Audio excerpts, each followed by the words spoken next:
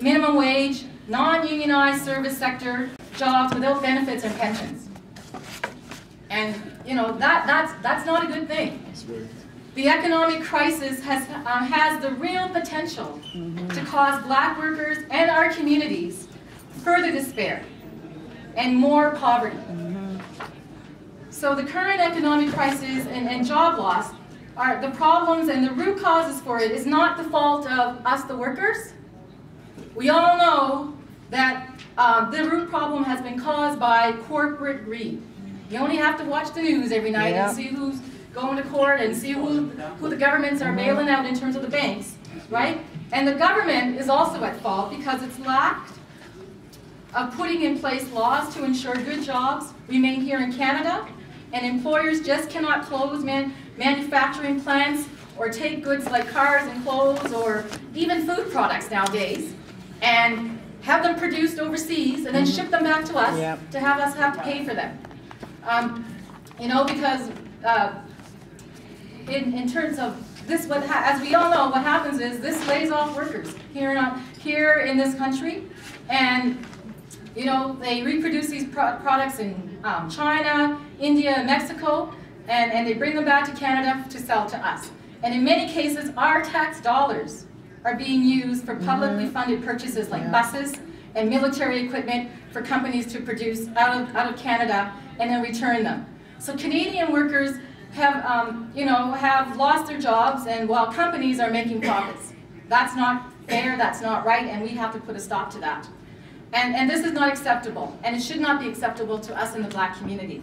And that's why Labour, we believe that we need to have a buy in Canada policy like other countries like Europe, Japan, China, United States.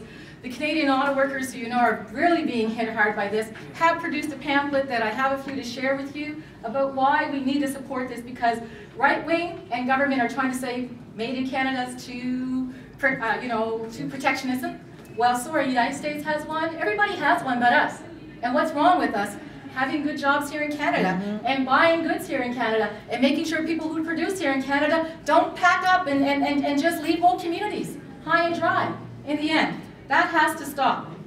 So Made in Canada matters. Good jobs are good for the economy, they're good for the black community, and they're good for all communities, quite frankly. And also, good jobs and good unionized jobs are important, because less jobs means more poverty, less jobs means less public services, particularly in the private sector. If we don't have those tax dollars coming in, guess what? Our hospitals start to close. All the other services that we've been talking about this week, we will not get them. And the community supports will be gone. So we need our private sector to thrive along with the public sector.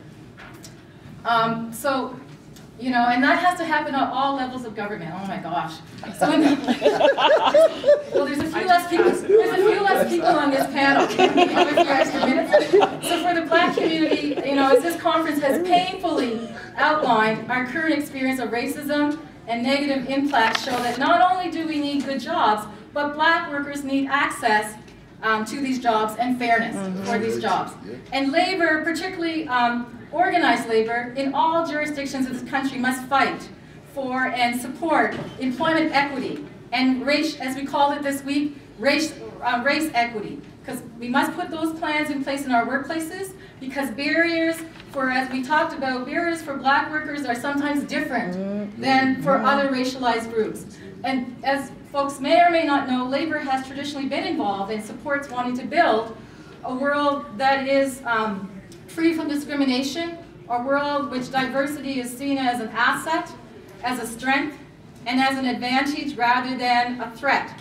And therefore it's critical that labor supports and works with the black community to achieve legislation in every province to ensure equitable and access to employment and the availability of good jobs and good workplace conditions. This policy is essential to ending poverty in our communities and securing the full citizenship of all members of our society. However, to date, labor has not been successful or done a very good job, in my opinion, in fighting for employment equity and race equity. And there are many reasons for that I just can't get into, but we need to talk about them if we can during the Q&A. But at the OFL, I do want you to know that we are working on putting in place employment equity measures with some of the unions to push for such changes at the bargaining table. But the real push must be a collective fight to have governments make it the law. That's right. And that involves public support and lobbying from labor with Black and other equity-seeking groups. And in the fight for equitable access to employment, Black women have been most vulnerable. Not only have women been confronted with racism and sexism, Black women have double jeopardy, and I'm going to skip a little bit of that, and maybe I'll give you some statistics about why that is if I get a chance to come back, because I want to get to my third point. And, you know, labor and our community need to work together to demand goals that are related. But I want to talk about building solidarity and action between labor and the Black community, and I hope Marie lets me finish this point because it's really important, and then I'll be done. Okay, so many Black labor activists are involved in our communities and social justice issues. Some of us, like myself and Marie, are leaders at the top level of the labor movement, as she described in our bios. But without a doubt, there's not enough of us, and we continue to face internal struggles of racism, isolation, marginalization, and sexism from non-racialized leaders, and at times, sometimes from ourselves. Yeah. So, and I wanted to say, you know, at the workshop today, someone said, our obligations as leaders is to speak about the truth. And speak about the truth, and because the truth gives you power, and not to back down. Not to back down and to mobilize and get the word out. So I totally thought that was so profound. You're right. We have to, right, put ourselves out there. And so, you know, we do that despite the differences we have amongst ourselves, and despite what our non-Black and racialized brothers and sisters say. Because let me tell you, it's really lonely sometimes up there on the top when you have no one to bounce things off of and get some advice as to how to move an issue like Afrocentric schools or campus racism, et cetera, et cetera. But our resolve is to fight for good jobs and strong communities and strong Black communities and dignity and respect for all. And our will and the deeply seated values of justice for us to keep us fighting for both within and outside the labor movement must never waver, because we need to fight to end the racism and the anti-Black discrimination that's within our systems, both within the labor movement and within our workplaces.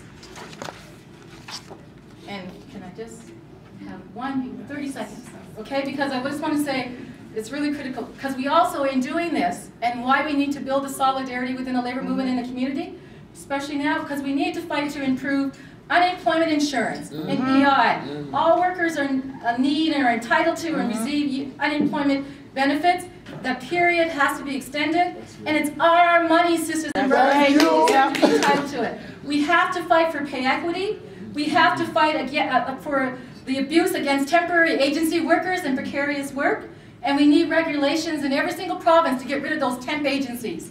And people who are working on the side of us should be getting the same pay, whether they're temporary or permanent. We have to fight against poverty. We've got to fight for the rights of the disabled, gay, lesbian, and transgender and Aboriginal people. And we have to work with student federations to end campus racism in our colleges and universities. Our young people deserve that from us. And we also have to fight for a living wage and the right for workers to join a union. And I wish I had time to tell you how important it is to have union density so that everyone can have those benefits, and that we don't lose that, because if we lose that, we're all going to lose. Right. So let's fight for that, and let's just fight for some global solidarity, and I'll end there. Thanks, Terry.